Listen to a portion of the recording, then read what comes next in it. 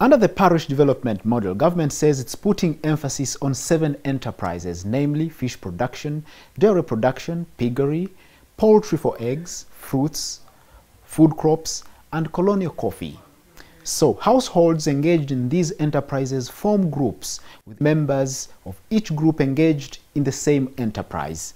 These groups form the Parish Development Model SACCO, and when that is done and the SACCO is approved and deemed eligible to receive the funds, Ministry of Finance issues an instruction to the central bank to release the funds directly to this PDM SACCO verified bank account. And when the money has reached the bank account of the SACCO, it is ready to be borrowed.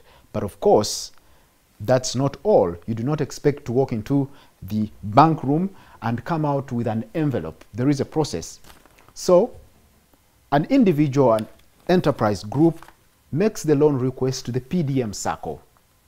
And now, the PDM SACCO sets up an assessment team to review the application and forwards it to the executive committee for approval. When it's approved, the funds are disbursed to the group's bank account or the individual's bank account, or it could be sent via mobile wallet or in cash, depending on the prevailing circumstances. At least by now, you should know that this is a revolving fund, so the borrower uses the money and keeps paying back to the SACCO account on agreed terms, and the SACCO should be able to fully recoup the loan within a period not exceeding 3 years at an interest of around 5%, which the government says is friendly. I asked Irene Muwanguzi, an enterprise development specialist at the PDM secretariat, how they intend to monitor these funds to ensure that the borrowers pay back.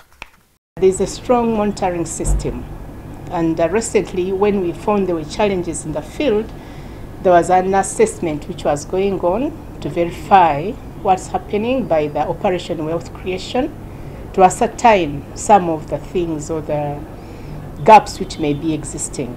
And so that has been catered for. I don't think there's still a problem there. And of course, challenges always come. You can never be 100% sure that you've placed enough systems, but at least we've tried, and we have parish level people there, parish chiefs, who are supposed to be supervising the whole process and helping out people who may be stuck.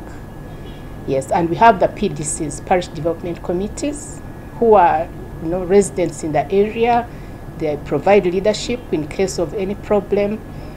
They are there to help out. So this process is very, very simple. And they are volunteers in most cases. If there is any little facilitation, really it's once in a while. And it also depends on the profitability of the SACCO.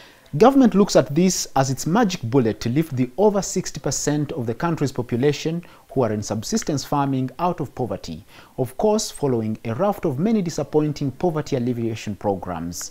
And it remains to be seen if this PDM will reverse the trend. Edward Muhumza, NTV.